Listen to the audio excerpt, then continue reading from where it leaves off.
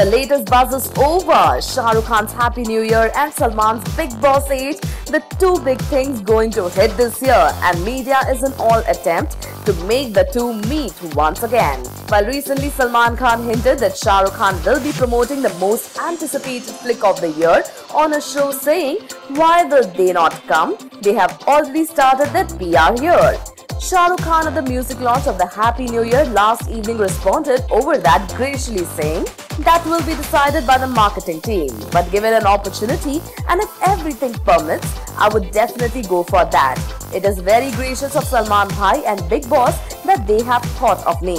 Clearly, both iconic stars of Bollywood have no problem in sharing the stage, as seen at Star Guild Awards few months back. However, Shah Rukh Khan, well before the rumor mills make any gossip, if the promotion fails to happen at Bigg Boss, requests not to take it as a negative.